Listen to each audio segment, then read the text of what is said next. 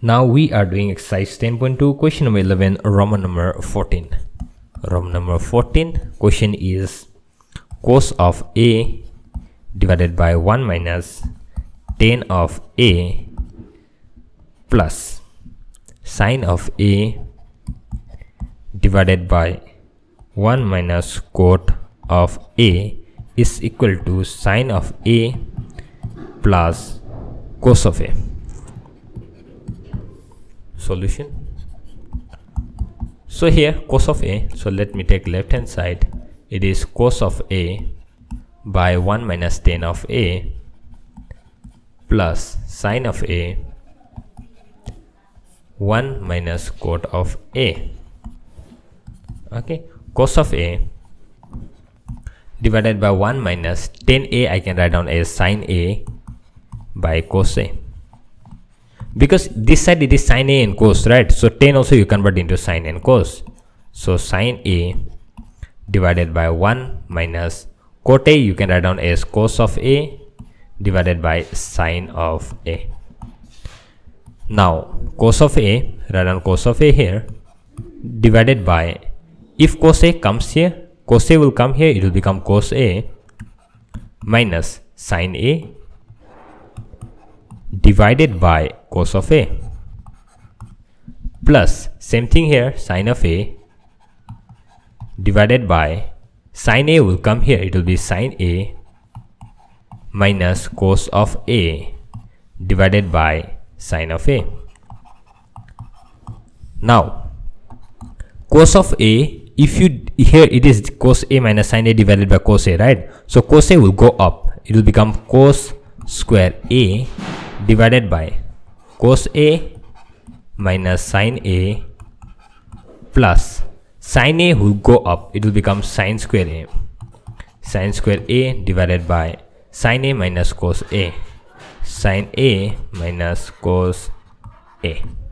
Okay, let me take the next page and let us do. So I can write down, let me copy this one and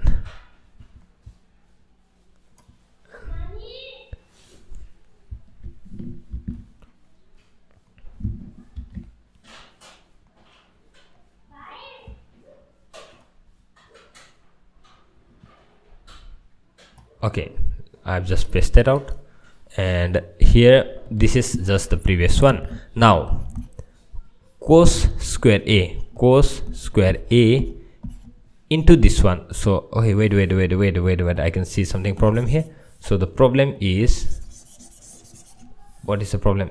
So here cos square A divided by cos A minus sine A, this is cos A minus sine A, this is sine A minus cos A, right? So what can I do is I can take minus sign out, I can take minus out, and I can write down cos A minus sine A.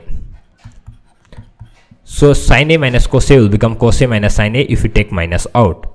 So this minus which I've taken out, let me give here.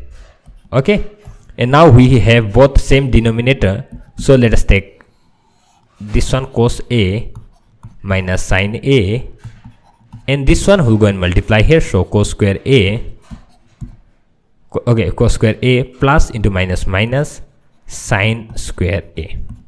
Okay, it will multiply because they have same common LCM, right?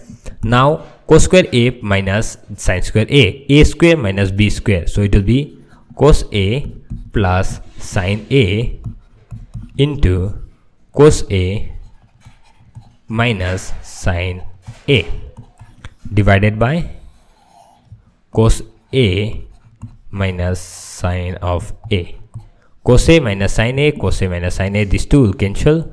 So what's left out is cos of A plus sine of A, and I hope that this is the right. Okay, sine A plus cos A, yes.